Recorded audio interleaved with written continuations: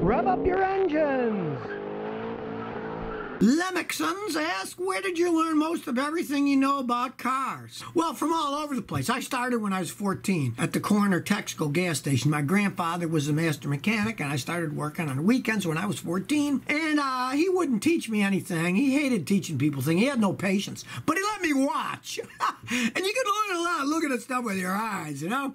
And then it just goes on. I fixed them, learned. In those days, cars weren't that complex, so you could pick up stuff real fast. As time went on, it got more complicated, but that's where you're watching me on the internet. Hey, you can get so much information on the internet, and today with YouTube, people watch my YouTube repair videos. I watch other people's YouTube repair videos if I work on a car that I'm not that interested in researching. Like, I don't like Jaguars. They fall apart all the time. So somebody brings me one's got a weird problem. Hey, I'll watch YouTube, somebody else who works on them all the time. And they'll say, hey, look behind the radiator. There's a piece of wire that falls off on these. And then you learn how to fix them that way. And for pure information, oh, the internet has everything now. You can get raw data. You can get freeze frame graph analysis. You can get all kinds of stuff on the internet, so it's really great for working on cars now. Akash Lail says, what gas do you use, Scotty? Well, I use the nearest one I can find.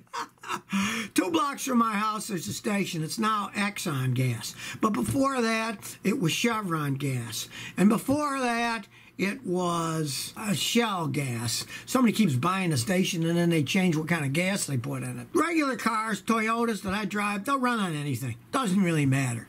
Now, I do have to say, though, I've got a Triumph Thruxton motorcycle.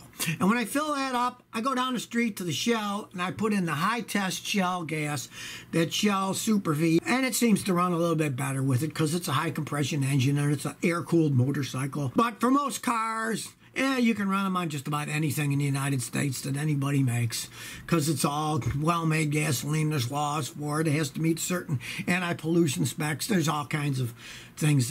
They all have a certain amount of additives in them, too, so doesn't really matter, most cars. Benjamin Schuler says, what do you think about buying an 02 Dodge Dakota with 60,000 miles and the engine has been rebuilt? Well, you kind of answered your own question there.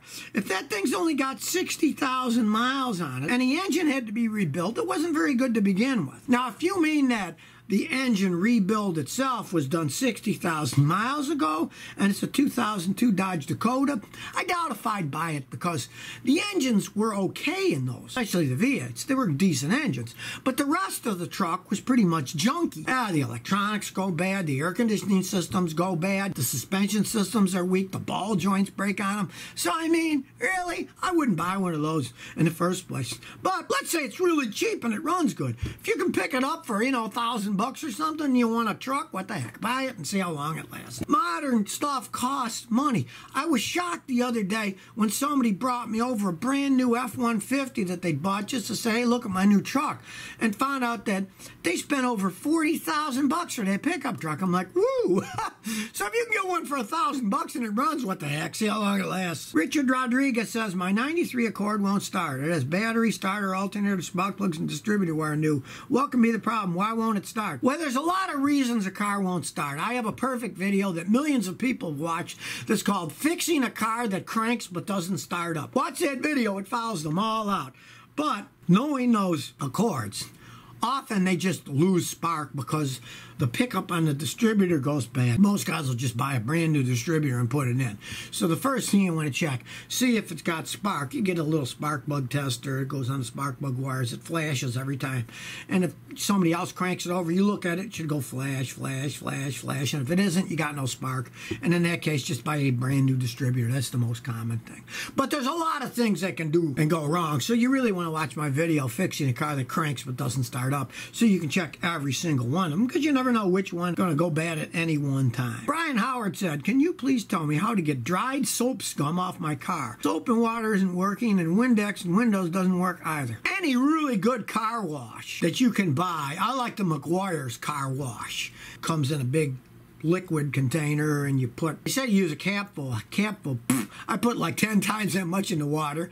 Then use really hot water from your house. Run the bathtub till it's steaming, then put your bucket under there and mix the water and soap there, and then go outside. And the heat should get the soap scum off. It really should clean it off. I mean, there's no way that it shouldn't get it off. If it's so bad that you can't get it off, then my advice would be go to one of those steam cleaning places and have them steam clean it off, because the steam will take the soap scum off. There's no arguing that. Steam gets hot enough that it'll take the soap scum all off your paint. And they got those wands, steam cleaner, they can clean it all off. Generally, the bucket of hot water and good cleaner like McGuire's will do it. Will take it off.